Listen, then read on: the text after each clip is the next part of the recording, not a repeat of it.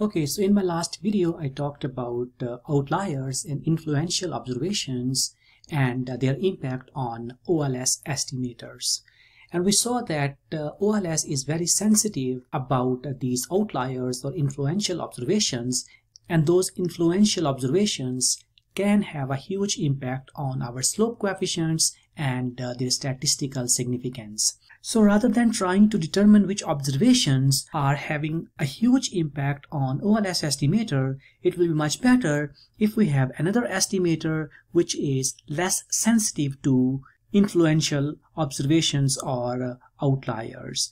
And one such method is called least absolute deviation method. And remember, in OLS, what we were trying to do was we were trying to minimize the sum of square residuals. I was from 1 to n. So what this least absolute deviation method does, instead of minimizing the square of these residuals, it minimizes the absolute value of these residuals. So that's the main difference between LAT and OLS. This method is more resilient to outliers.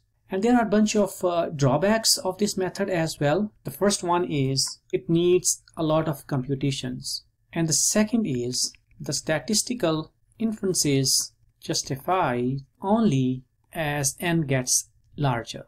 Right, so next I'm going to show you an example, and we're going to compare least absolute deviation with outliers and without outliers, and we're going to see that how sensitive this estimator is in the presence or absence of these outliers.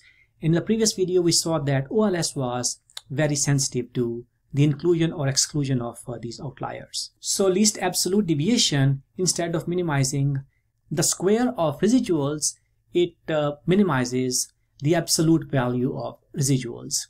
It's more resilient to outliers, but it is computationally extensive, and its statistical inferences are justified only when the number of observations get larger. So let me show you an example. Okay, so I'm going to use the same data set that I used earlier, and I'm going to regress R&D expenditures on sales and profit margin. To apply this least absolute deviation method, we need this library quantrec. Okay, so let's regress this model with outliers and then subset to exclude any outlier. And we know that there was one outlier, so I'm going to exclude it. And now let's look at the results. So as we can see, the coefficient values for sales variable are not much different.